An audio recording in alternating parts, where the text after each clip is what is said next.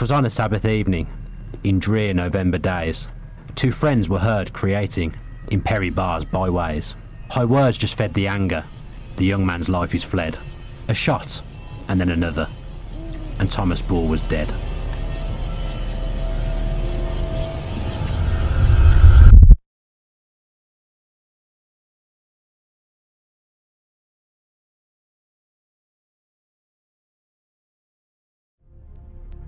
November 10th, 1923. Aston Villa travelled to Nottingham, where they beat Notts County by a 1-0. Thomas Edgar Ball, along with his Villa side, was on the up and up. After staking his claim as a starting centre-half, a call-up to the English national team beckoned. That call-up would never arrive, and the win over Notts County would be Ball's final appearance in a Villa shirt. November 11th, 1923. Thomas Edgar Ball was murdered in cold blood by his landlord, the former soldier and ex-policeman George Stagg, in Perry Bar. To this day, he remains the only professional English Football League player to have been murdered. Tommy Ball came from Durham, County Durham, Chesterless Street. He was born at the end of the 19th century, joined Newcastle United, and he played for them, and then joined Villa early in 1920. He was very, very highly rated. People were talking about him as a potential England international. From the piece I've read about him, he was even described as potentially because of his looks. I think his mother had been of Italian descent, so he'd got sort of slicked dark hair, and he was regarded as the David Beckham of his day, if you like, although they wouldn't have known that at the time. We only know about Tommy Ball from what we've read, but it's just, it is a strange situation for him to be shot dead by his next door neighbour, who's a police officer. It's just remarkable, really. When you think about footballers of today, this would not exist. This is just incredible, really. He lived in a rented accommodation in Perry Bar, just him and his wife, and next in the adjoining house was his landlord, George Stagg, who actually committed the murder. After he got back from that game, he wasn't going to envisage that he was going to have a row over something as ridiculous as his chickens and his dog barking with a next door neighbour. And he and his wife went for a drink, and apparently he drank 3 halves of mild ale, and then they caught the bus home, just like Beckham would.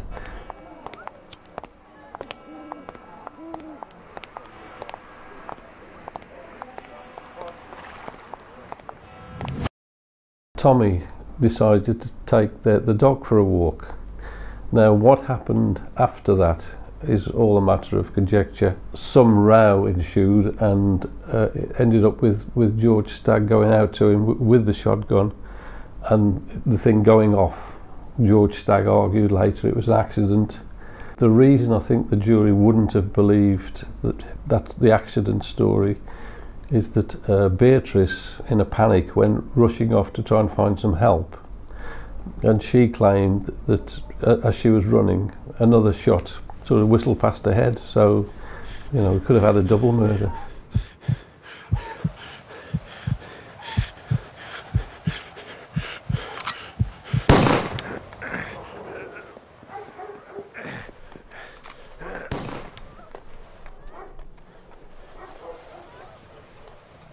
Perhaps there's more to the story when it comes to the reasons behind Stagg's actions. Surely a dispute over animals can't be the sole reason to shoot a man in cold blood. Whether there's any jealousy there, I mean, I'm not sure that kind of having a garden full of chickens is the kind of the old school equivalent to parking his kind of flash Mercedes next door. This kind of situation has probably played out 100, 1,000 times, 1,000,000 times through history. Neighbour disputes, somebody getting fed up, it escalated. But again, it's the fact that it's in football, and anything that happens in football, even back then, suddenly becomes kind of mainstream news. He had served them notice to evict them, but that had been about 3 months earlier, so what happened between that threat and what happened that night, obviously things had sort of just gone on indefinitely for a while anyway, and then it all came to a head that particular night. But they weren't getting on. Tommy Ball was killed on the 11th of November 95 years ago. This date, as it has done every year since the end of the Great War, marks Armistice Day. George Stagg fought in that war and came home injured. He no longer had authority or power. Did that, alongside everything else, push him over the edge. He was, strangely enough, an ex-policeman. Before that, he'd served in the First World War, but he had been injured, I think, and gassed. And now that may have something to do with his state of mind, because later on, I think it was about 3 years after this, he was declared insane.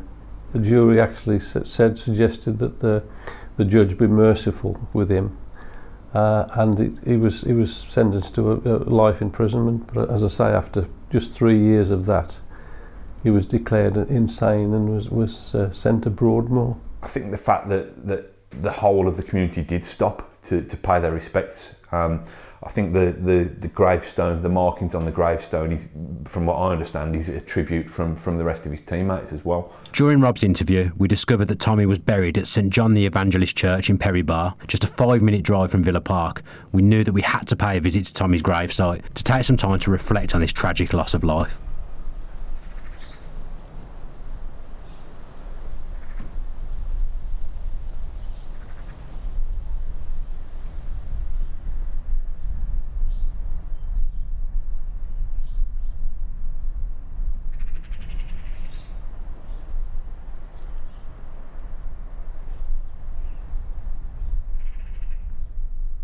I think it's a story that's definitely worth retelling, because these are slices of history that should be preserved, really. It's another major story in a kind of, I suppose, rich tapestry of this football club's history, really. I think modern day football fans and modern day Villa fans shouldn't forget the history of this club, and that's another rather bizarre, rather sad, but very interesting chapter of it. The tragedy of it is that such a player of great potential, somebody who'd established himself, he never actually scored a goal for Villa, but he played 77 games at the time of the murder. I think what a sad situation when you think what could have happened. I described it as arguably the most tragic incident in the club's history. I think maybe I should have left out the word arguably. I think it probably is. A promising young footballer coming into his prime for one of England's biggest football clubs was shot down due to reasons we just can't ever confirm. Was it just an irritated neighbour? Was there some jealousy from Mr Stagg? Did the fact it was Armistice Day, just 5 years after the end of the Great War, have an impact on Mr Stagg's mindset? All we do know is that the murder of Tommy Ball is a truly unique story in a long line of Aston Villa history. This should never be forgotten.